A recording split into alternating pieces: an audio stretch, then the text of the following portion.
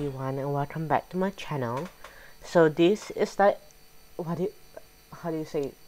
Yeah, it's like a drug bust, but they put a undercover agent in like the area, with the guys, so that they can take down the rest of the drug bust. But everything goes wrong when one of the officer that goes in for the drug bust was shot. The teenage boy, who is, I would say, in his teens, he should be around 16 or 17 years old, gets killed, like murdered, and the mother didn't want to be taking responsibility for, because she put her son into the drug world, and she say it's not my fault that my son follows into my footsteps, going into the drug world, when he can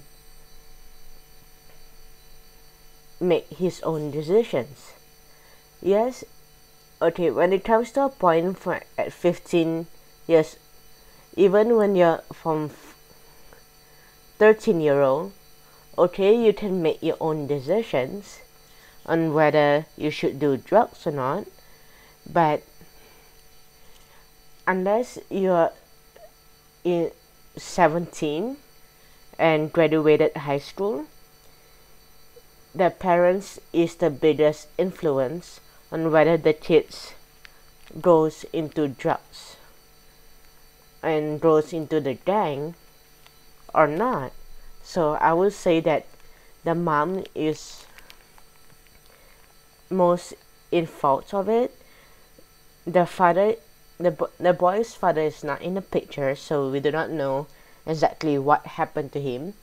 So I cannot blame him too much if he didn't want to be part of his son's life, because he made that choice. I got nothing for you. I know. You already told me that. Which is a shame, because I was giving you a chance to help me help him.